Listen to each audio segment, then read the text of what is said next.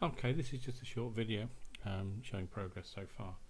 We've got this thing in and it's working to an extent. It doesn't have all its links in place obviously, so when you get a couple of buttons, all it does is just give you a guidance as to where you should be going. If I hit this one, this continue button, it takes me back to my own initialization window. Let me just bring the menu back up. Credits, as you might imagine, you know, credit options being selected.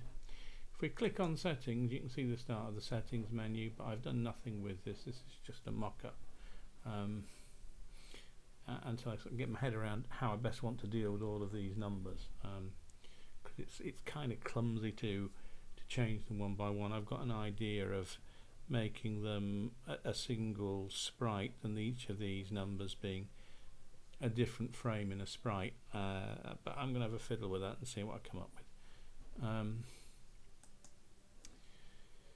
Yeah, if we go to load game, this is going to release a bug because these are old versions of the software and they don't correspond with the way this thing currently works. So you don't see it, but there's a bug that will pop up behind that.